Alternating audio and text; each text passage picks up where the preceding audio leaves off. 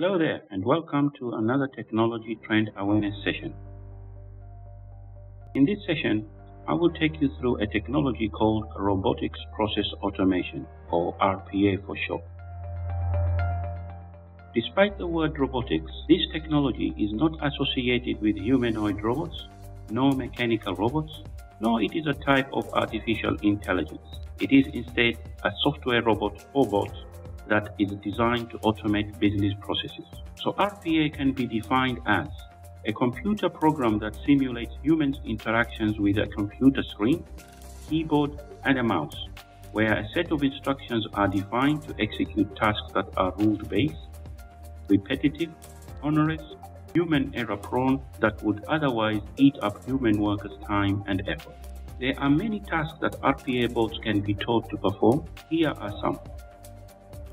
Various data operations such as data entry and data validations, generating reports and dashboards, executing ERP transactions, extracting information from various data sources.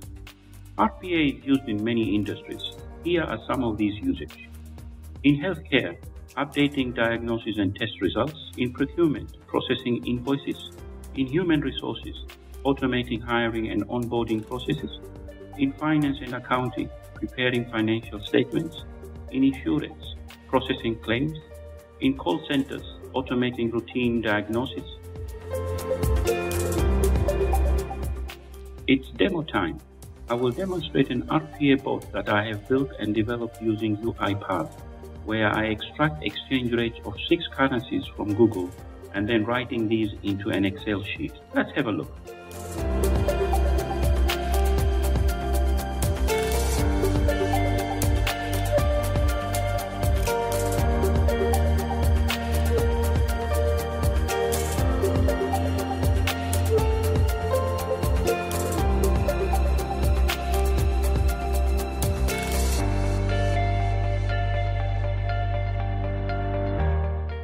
Well, that's it, folks. There you have it, robotic process automation in its simplest form. I hope you have enjoyed this quick video. If you have any questions or need advice or insights, contact us in these addresses. Goodbye.